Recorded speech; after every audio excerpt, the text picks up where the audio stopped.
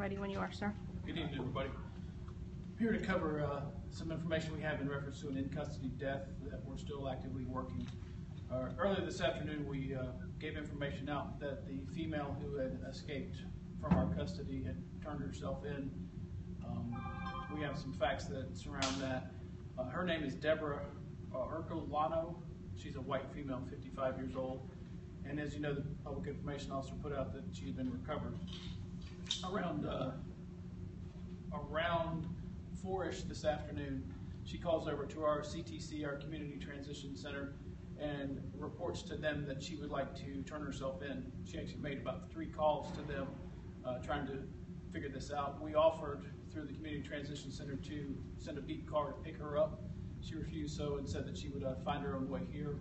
So at around 4:30ish, a gold color car drops her off, lets her out of the car. She reports to the corrections officers at that time she's not feeling all that well. She has some leg pain and just generally doesn't feel all that well. They get a wheelchair for her and take her up inside to CTC.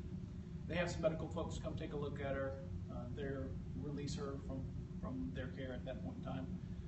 They're going to go serve this arrest warrant on Ms. Ercolano, and they'll do that over here at the back door of our Records and ID section here at the Police Memorial Building. So en route over here, it's just a short distance from CTC over here, she tells the officer she's feeling worse. The officer gets on the radio, has Jacksonville Fire Rescue come and meet him here at the back door of our Records and ID section.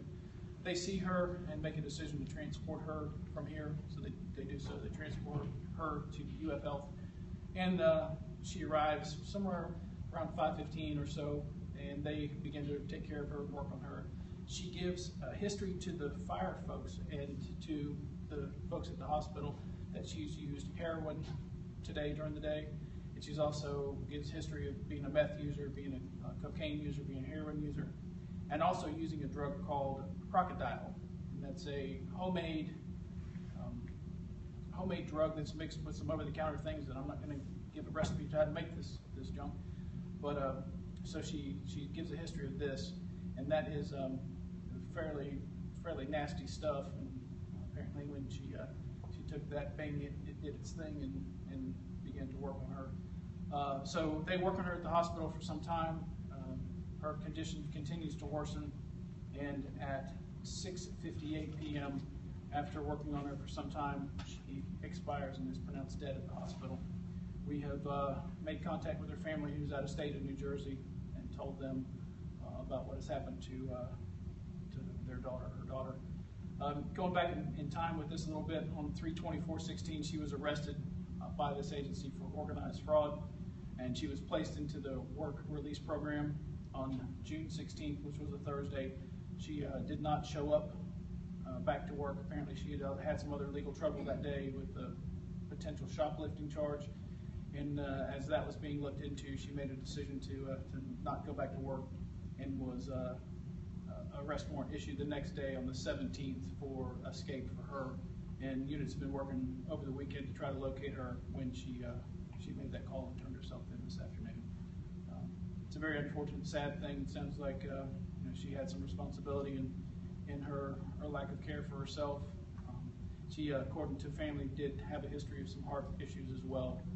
We'll know a little bit more tomorrow after the medical examiner concludes an autopsy on her body and get an idea from that, which we can release, but I can take some questions.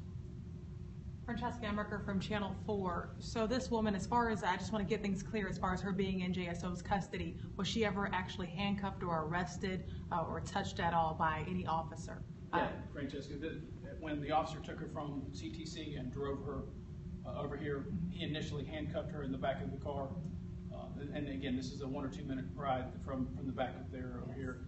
When fire rescue showed, he immediately unhandcuffed her and let her get treatment. That wasn't the only force, if you will, used on her, was just the handcuffing of her. She didn't resist at any point in time, from the time she turned herself in to the time that she left our custody into fire rescue. She was not combative at the least. She was very frank about her not feeling well and having some issues with her legs and issues walking. So, Any other questions?